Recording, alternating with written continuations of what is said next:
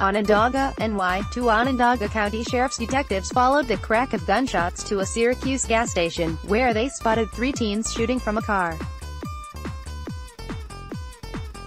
Detectives Bryan, Hart and Grady boxed in the car and stopped the suspects from getting away. No one was injured and the charges lodged against the teens were later upgraded to attempted murder, Sheriff's spokesman Sergeant Jon Seeber said. They came upon it and did a good job apprehending the individuals, Seeber said. Hart and Grady are among dozens of sheriff's officials who will be honored at an award ceremony at 3 p.m.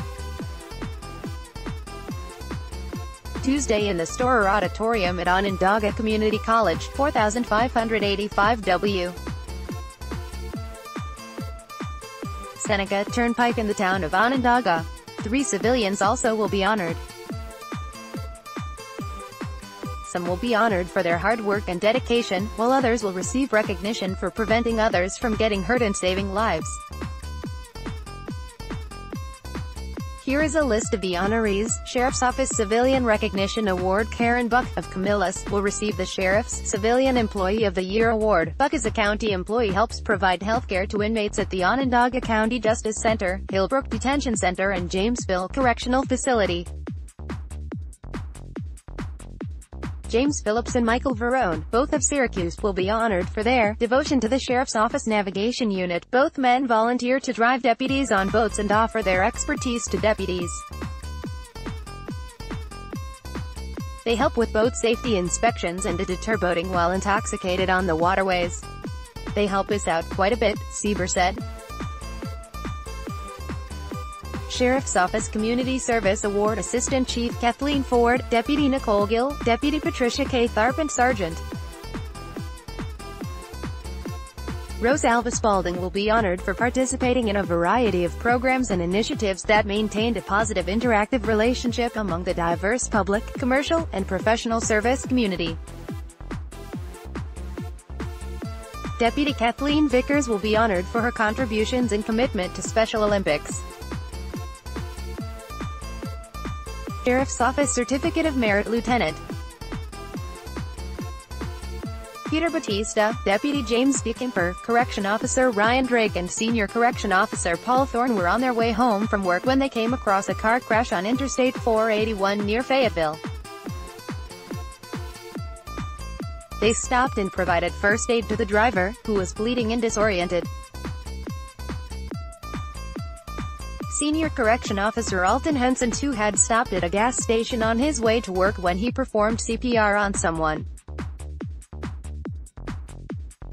The person survived, Seeber said. Detective Bryan Hart recovered many guns and drugs off the streets. He will be recognized for his overall job performance. Deputy Joseph Kelly and Deputy Douglas Roser were serving papers to a person who fell unconscious due to medical issues. The deputies used an external rub technique to help the person gain consciousness during the medical emergency.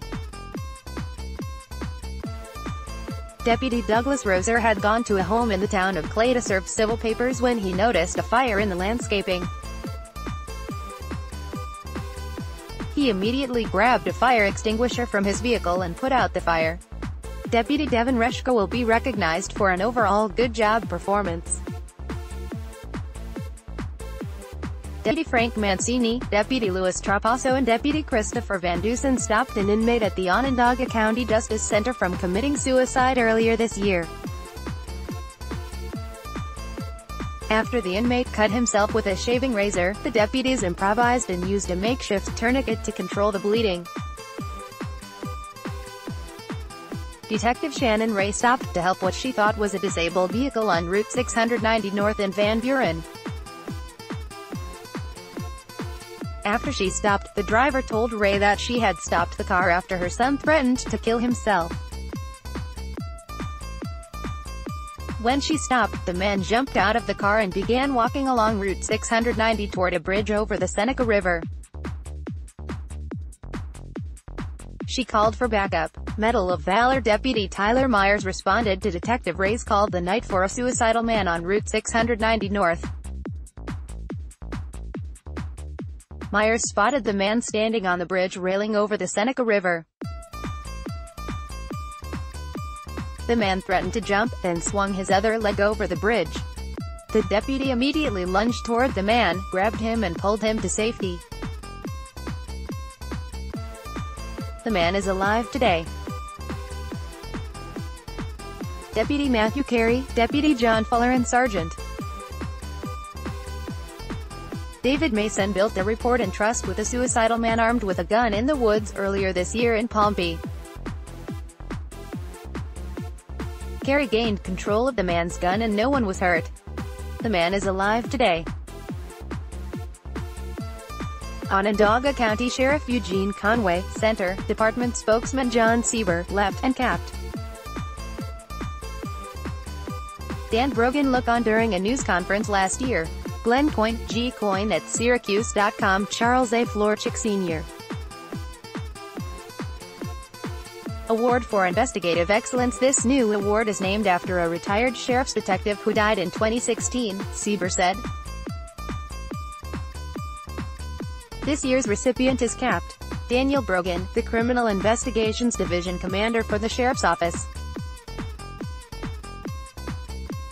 Brogan will be honored for his long-standing, exemplary leadership and management of criminal investigations, while displaying character, integrity and determination. Medals of Distinction Lt.